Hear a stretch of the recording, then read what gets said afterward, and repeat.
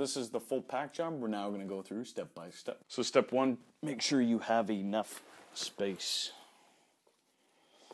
on the packing mat.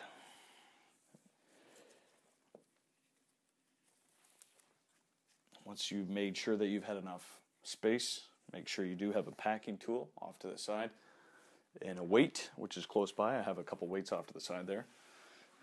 So first thing we want to do, line check.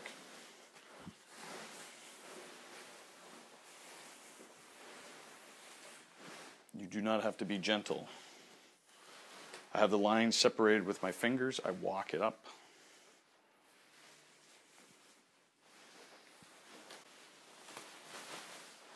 And everything's good. I know everything's good because there's no twists below the slider, nothing above the slider. So I can set the brakes. Set the left brake. Set the right. Brakes are set. I'm going to show a bonus step here.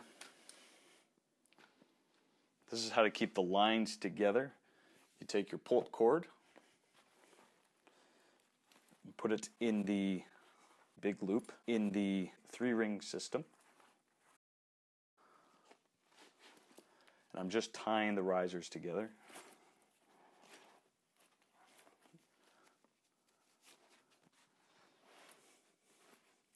And that will keep my risers together and symmetrical.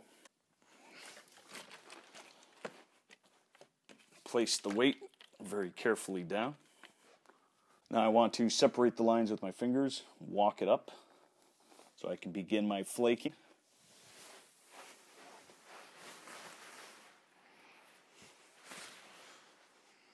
So with good line tension behind me, put the slider up on my shoulder, turn that canopy 90 degrees, count the nocelles after finding either the logo or the stabilizer.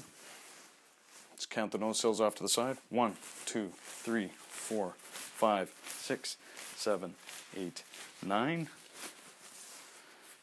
Grasp all the nocelles, give them a shake. Kung Fu move between the legs. Now I'm going to begin the flaking. I find all my D lines, karate chop, C lines, karate chop, B lines, karate chop. Side's done, I can move on to the next side. D lines, karate chop, C lines, karate chop, B lines, karate chop. Clear the material out, make sure everything's presentable. Bring the slider back down, quarter. Stick a quarter in this pocket, quarter in that pocket, quarter to the back, quarter to the front. Going to take my brakes, just set them in the middle. My brakes, set them in the middle.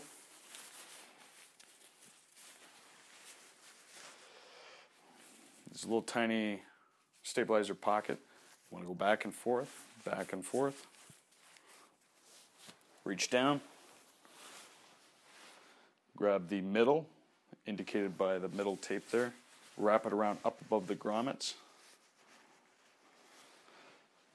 Make sure you have a nice tight wrap and grasp at the top here. Grab the nocelles, wiggle it in, pull the hand out nice and gentle. Knee, knee. Want to wrap the tail seam together.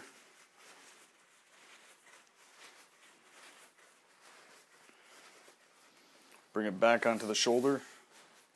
Squeeze some of that air out.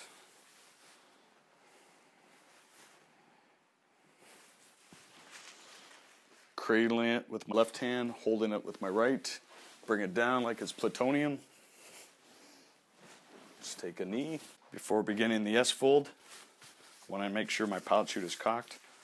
Just want to grab the hacky of the pallet chute, stepping carefully on the D-bag. 2 things I'm going to check: color in the window, snap test.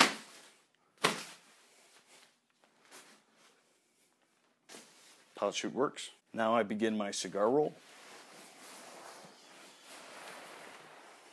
Squeeze out all the air. Back up.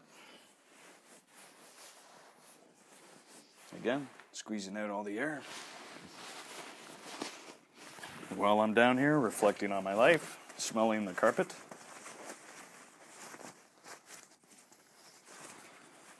Inspect the D-bag, make sure the elastics or tube stows are good. Come back up. Final adjustments. Now begin my S-fold. Holding down here, karate chop up there. First fold.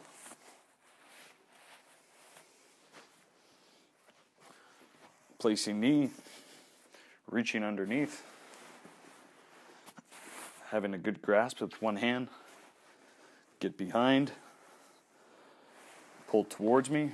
Or second fold. Then grabbing the top skin. Pushing away. Third fold. Aiming for this nice S-fold on the side. Holding it down. Clean up the other side. All this fluffy stuff, I just want to tuck it underneath this little pocket here.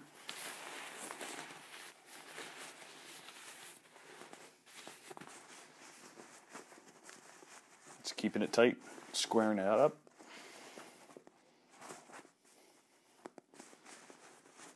Corner of this flap under this knee.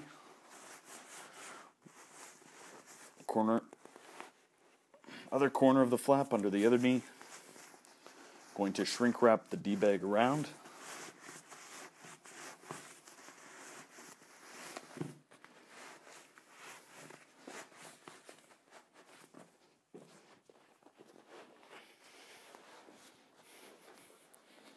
Now I'm going to begin my stows.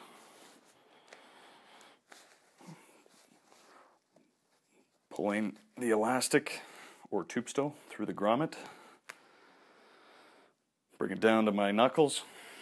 Pinch the lines. My second stow, again, the elastic or tube stow down all the way to my knuckles after I get it past the grommet, through the grommet. Pinch the lines, pull them through, aiming for 2.5 inches, nice and neat. Then I'm going to keep going back and forth, maintaining good line tension as I go.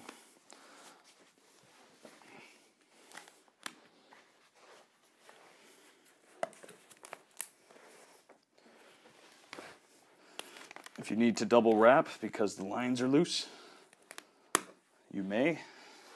With elastics, be cautious with tube stows.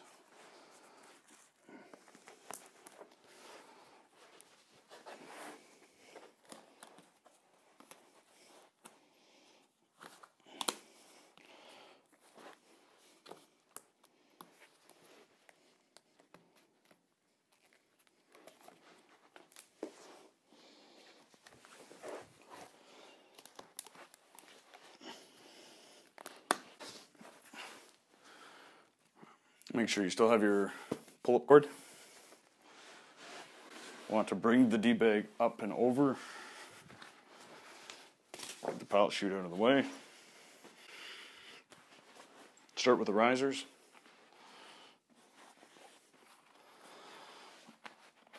Tuck tab. Make sure the risers are nice and flat against the reserve tray. The other side.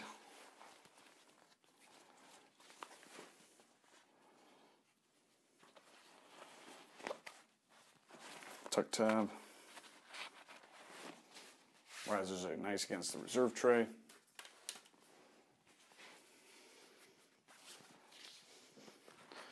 Do an inspection on your closing loop. Is it in good condition? Mine is. Route the pull-up cord through. Bring the D-bag down nicely.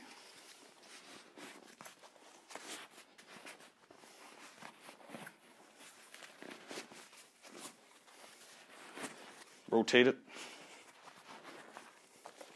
The bridle off to the right top side.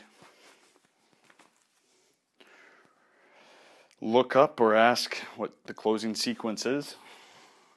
Since mine's javelin, it's going to be bottom, top, left, right.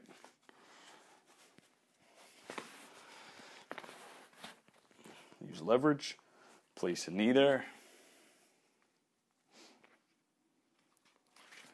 Top grommet, all about leverage. You just want to see the closing loop. Place a knee there. Left side. You can see the closing loop, knee. Right side. Pull cord through.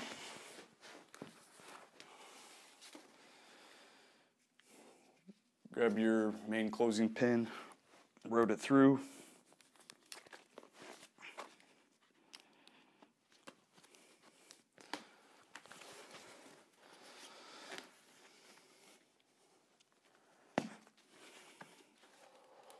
Remember to get the pull-up cord underneath the metal, so now as I'm pulling, it's reducing the friction on the actual closing loop. Now that it's removed, tuck the bridle up on the top there.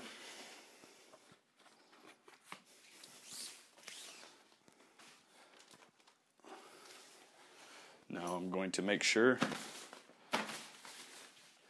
pilot chute still primed, cocked, ready to go.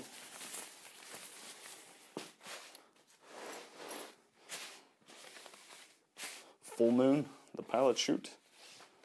Bring it down. Half moon.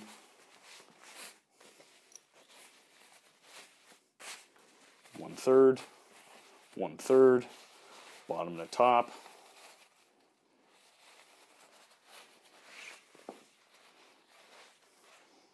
Let's fold the bridle.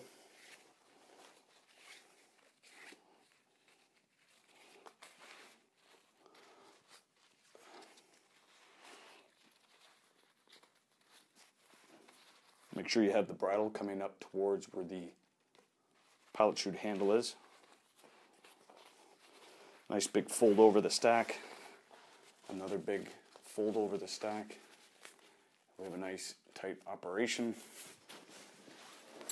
Put the rig up on its side.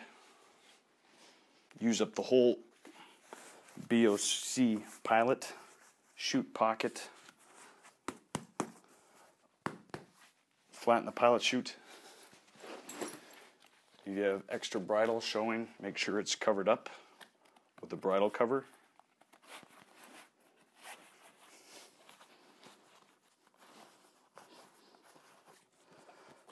Close up the remaining flap. Now if I were going to jump this, I would do my gear check, and that's how you pack a parachute. Enjoy your jump.